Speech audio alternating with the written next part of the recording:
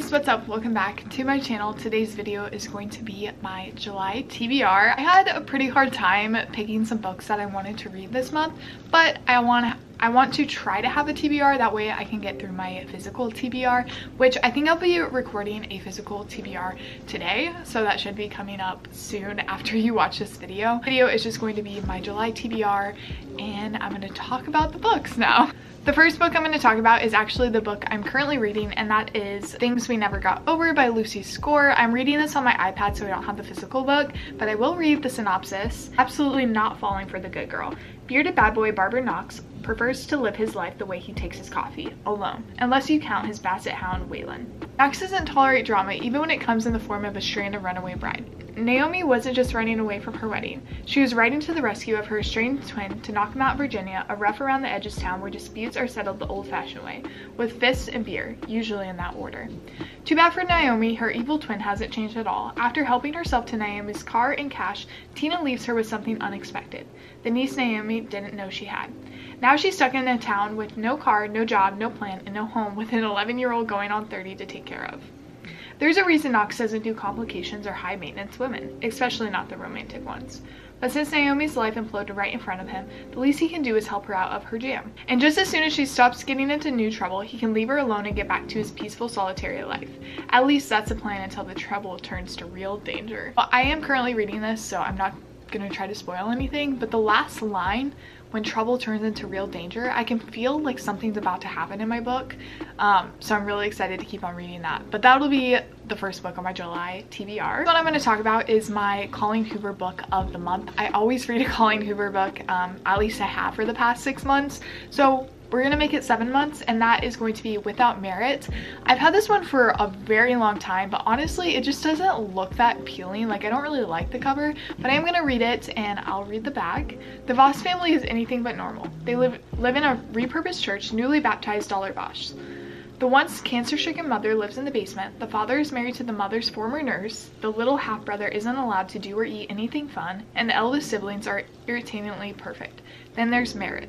Merit Voss collects trophies she hasn't earned and secrets her family forces her to keep. While browsing the local antique shop for her next trophy, she finds Sagan. His wit and unapologetic idealism disarm and spark renewed life into her, until she discovers that he's completely unavailable. Merit retreats deeper into herself, watching her family from the sidelines, when she learns a secret that no trophy in the world can fix. Fed up with the lies, Merit decides to shatter the happy family illusion that she's never been a part of before leaving them behind for good. When her escape plan fails, Merit is forced to deal with the staggering consequences of telling the truth and losing the one boy she loves.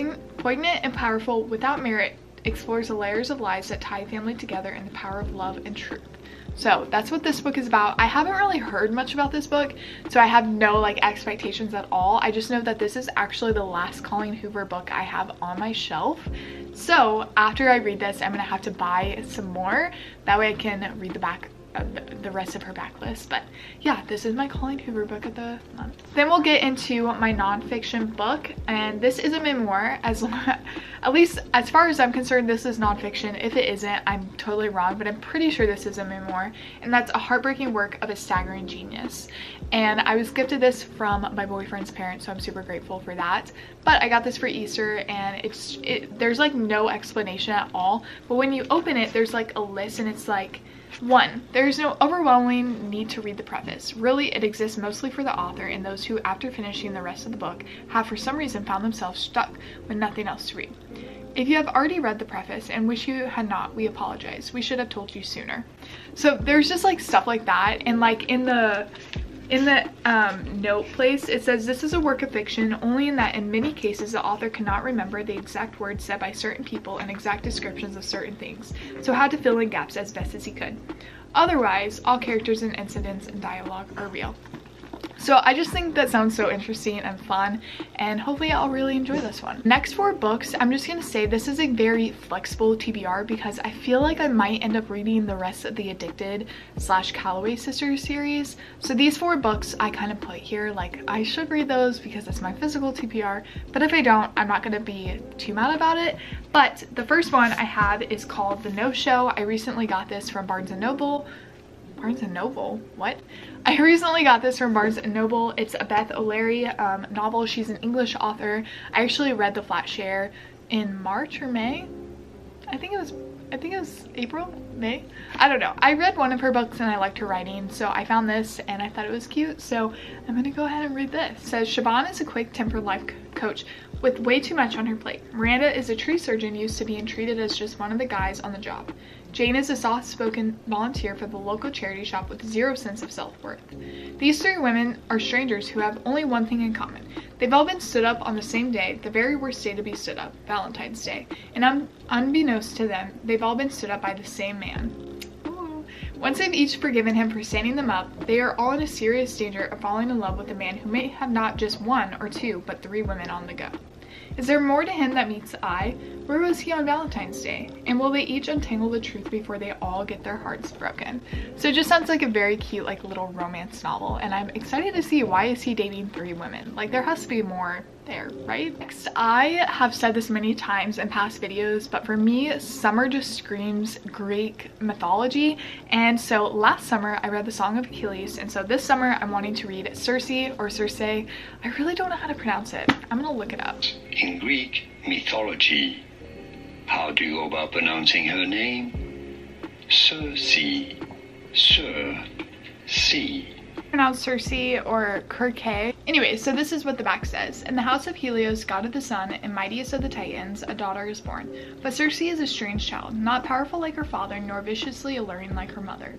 Turning to the world of mortals for companionship, she discovers that she does possess power, the power of witchcraft, which can transform rivals into monsters and menace the gods themselves.